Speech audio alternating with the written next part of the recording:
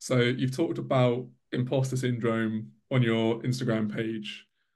Let's jump Mhm. into that kind of how did you notice that you were experiencing imposter syndrome and kind of what does it mean to you on a day-to-day basis? Yeah, imposter syndrome is widely felt, and I am someone who takes a lot of pride in my work.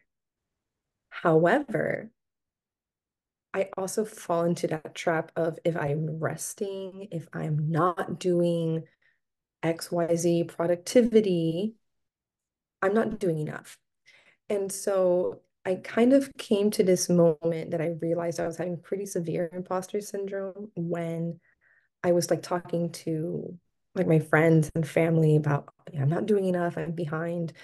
And they proceeded to list that I was publishing, working on my dissertation, exercising, meal prepping, taking good care of myself, having a social life. And they're like, and you're doing all of it really well. And then you added an Instagram page, and then you also added this. And how can you say you're not doing enough? That doesn't make any sense. And hearing that outside perspective compared to my inner dialogue of I'm not doing enough, it was just such a big contrast. And I realized that my perspective was a bit distorted and it kind of lined up with imposter syndrome. And I think it probably would have come to me eventually on my own reflection. But this is the importance of good support systems that they can point those things out to you and help you get to that conclusion faster. And so that has been my experience with imposter syndrome and how it kind of slowly seeps in to my life and then takes over in this more insidious type way than a concrete, I don't think I'm doing enough. I'm not good enough. I don't belong here. It doesn't come up that way. It comes up in the little things, in the small negative talk. And I think that probably answers your question. Yeah, yeah, absolutely. So, and do you feel like there was a point where it kind of clicked for you where you agreed with it, like, oh, this is imposter syndrome. This is something that's in my head, something I'm kind of downplaying what I'm doing. Did it ever feel like well, did you ever convince yourself that it wasn't imposter syndrome and that the things you were thinking were true? And kind of what did you do in your head about that? Was it mainly your support network kind of raising you up?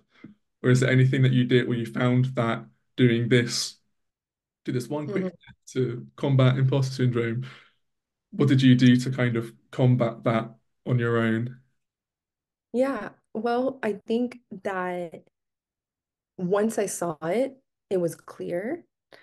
But the maintenance piece, which I think is what you're kind of alluding to, has been having positive habits that remind me that I'm doing a lot. So not only do I have to-do lists, I have all done lists, right? Being able to actually see everything I did is a big marker of, oh, wait, you actually did a lot of things today, right? Because sometimes 2 or 3 hours pass by with a million small tasks. You sent this email, you sent that email, you responded to this call, you read that one chapter. And at the end of the 2 hours, and I think this is the scary part of a PhD in any graduate program, is there's no piece of work to show at the end. There's no like, here you go. I have this concrete, tangible object that shows all the work I did.